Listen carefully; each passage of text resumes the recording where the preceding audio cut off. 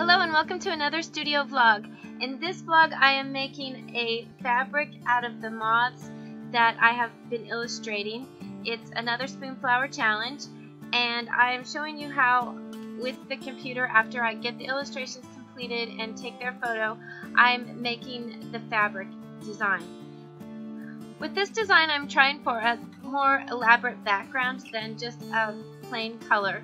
So I play around with some geometric shapes and some silhouettes of leaves. Ultimately, this design has to repeat well, so I kept the background as simple as I could, and I layered the Luna moth, the tassel silk moth, and the rosy maple silk moth onto the fabric. I also used this outline of the Luna moth. I think this should be a good Spoonflower challenge. I really like moths. And after that, I went outside and I saw some more whales, and I want to share that with you. And also, I want to remind you, if you like this kind of content, please give it a thumbs up and consider subscribing to my channel. I put out new content every Tuesday and every Friday. Thank you for watching.